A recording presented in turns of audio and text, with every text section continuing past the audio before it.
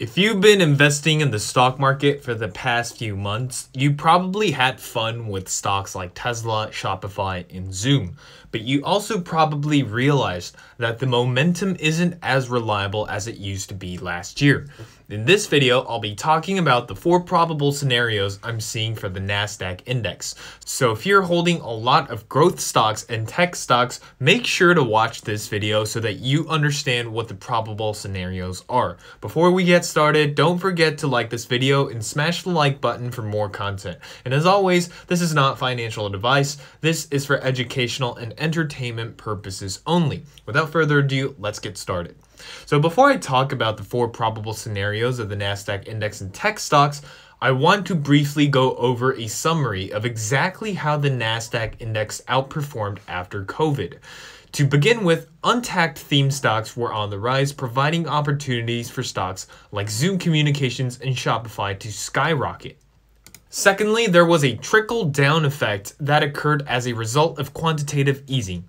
When the Fed buys treasury bonds to provide liquidity in the market, a trickle-down effect takes place in the order of large-cap stocks, small-cap stocks, and emerging country stocks.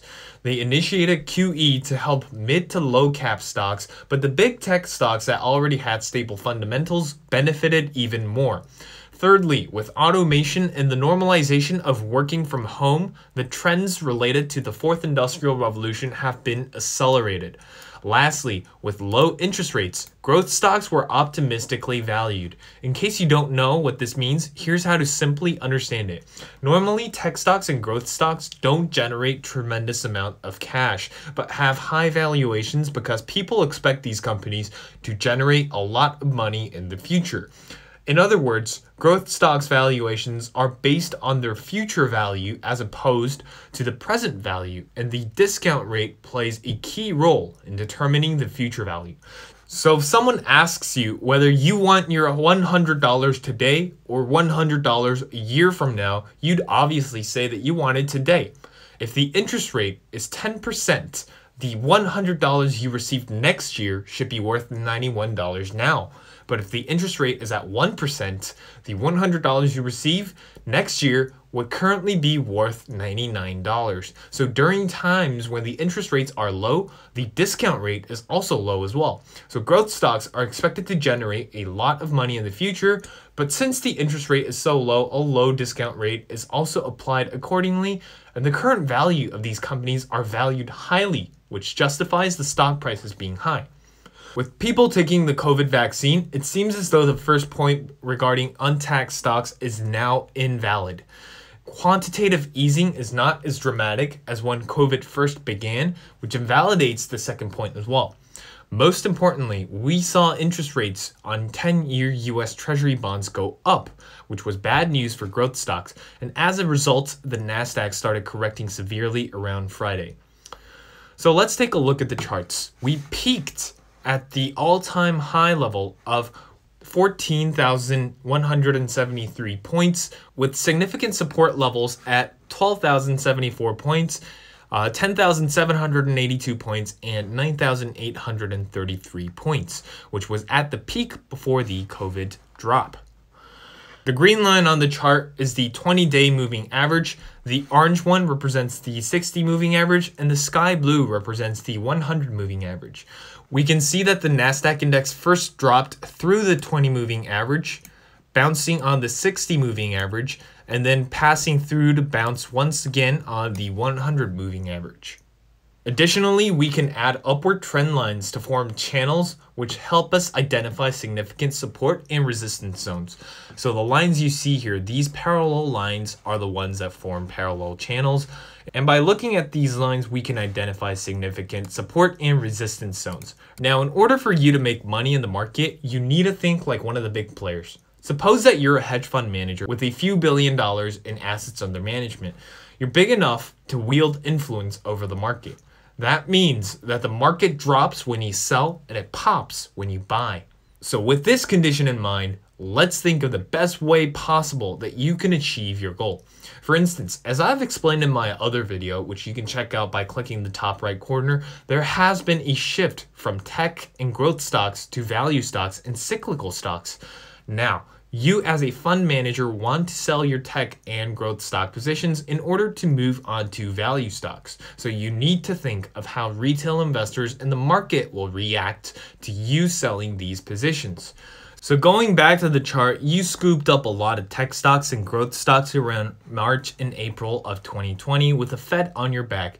And this did indeed turn out to be a good decision, as we can see. But there has been a paradigm change in that the interest rate for bonds have skyrocketed. If we look at the 10-year Treasury yield, it has started skyrocketing since around the 21st of January. So your goal is to rotate sectors from tech stocks to value stocks. So when exactly will the market provide this opportunity? If we go back in time, the market has been on an overall uptrend since the financial crisis. Every time we had a market correction, regardless of the severity of it, it was seen as an opportunity to buy the dip. The thought process of how these retail investors think are wired based on the price action of the market over the past 12 years. A dip means buy more. Especially after the COVID drop, a lot more new retail investors joined the market in fears of missing out.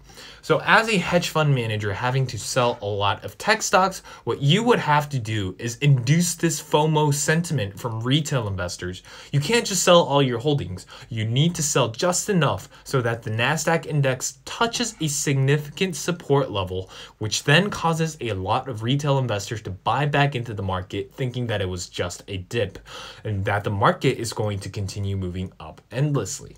Then, when the Nasdaq Index bounces, you get rid of your position until it reaches another support level and induces FOMO. And you continue doing this until you get rid of all your holdings at the best price possible. So going back to the chart, around the 21st of February, I was thinking about what we'd see for the stock market, and I was referring to technical analysis to see whether I'd look to buy stocks at this level or sell them. And honestly, with the price looking to bounce on support, it looks like a great opportunity to buy. But then I thought there had to be a catch because it looked too picture perfect. But then I remembered that the paradigm had changed. The 10-year US Treasury bond rate skyrocketed, and that changed the entire game. So it was only logical that the support wouldn't hold.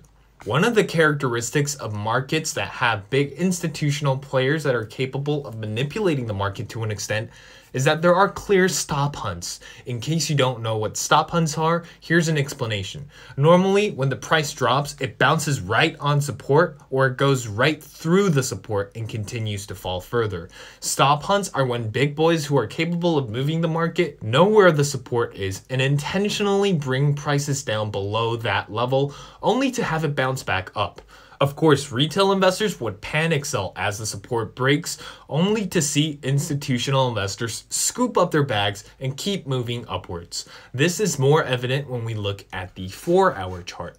So if we look at the 4-hour chart, we can see that the index closes slightly below the support line, only to move back up. In this case, we can also see that the candle has wicked below the support line, and in this region as well, which would have caused FOMO to retail investors, inducing them to buy when it bounces back up around this region.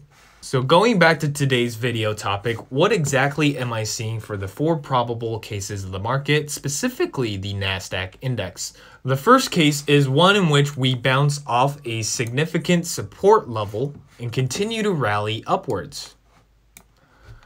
The second case is a case in which we see an imminent correction with a stop hunt below 12,000 points, only to see the index bounce back up and continue to all-time high levels.